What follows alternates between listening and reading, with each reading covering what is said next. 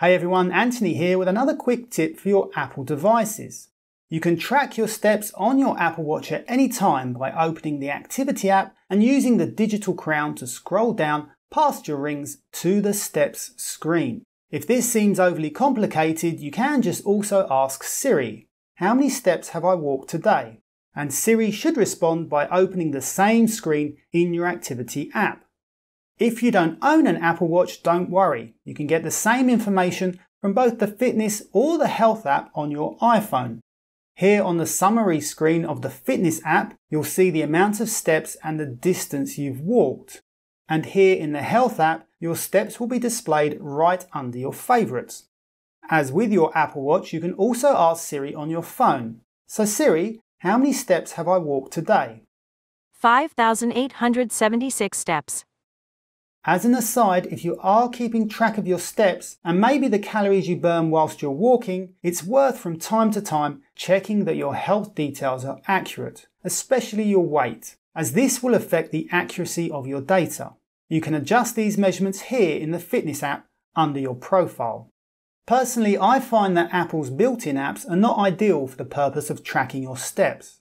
Instead, I recommend downloading a pedometer app from the App Store. And for this video, I spent the last couple of days testing 3 of them: Pedometer++, Steps app, and Activity Tracker. As you might have guessed, they all basically do the same thing, which is to measure and display the steps you walk each day. They are absolutely free, but do include premium subscriptions that unlock certain features. What I like about these apps, unlike Apple's own apps, is that they all include home and lock screen widgets that will display your steps at a glance, without the need to open the app or ask Siri. Pedometer++ and Steps app also have an Apple Watch complication, so you can see your steps on your watch face. All these features are available for free, but my favourite of the apps I tested was Steps app. I preferred the design of the interface and the fact that it included widgets and complications in the free tier.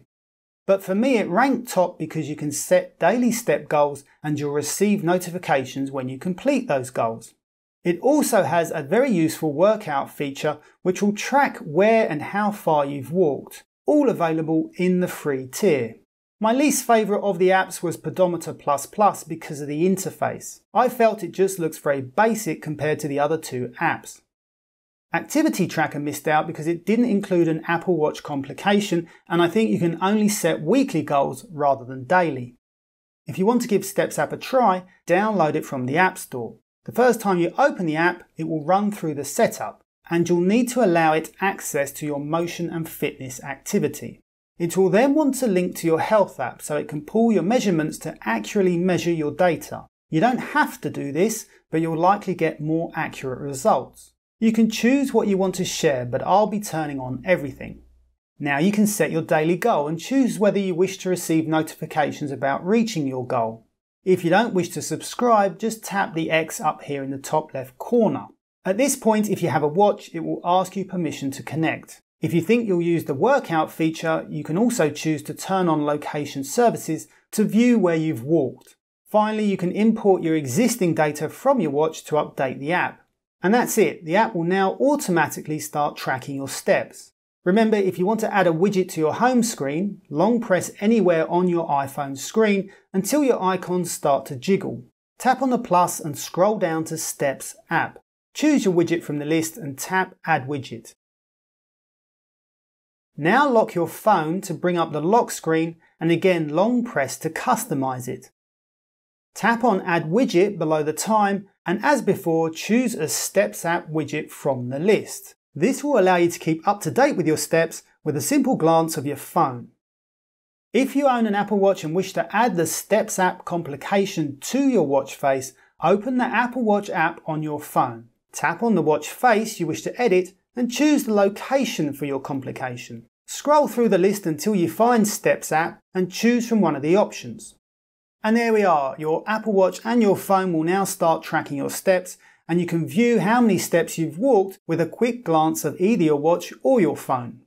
So that is how to track steps on your Apple Watch and iPhone. If you found the video useful, I'd appreciate you giving me a like and hitting subscribe for lots more quick tips on all your Apple devices. And you might be interested in learning how to get more from your workouts on your Apple Watch, or how to find all your personal best times for your workouts. Until next time, my name is Anthony. Thank you very much for watching.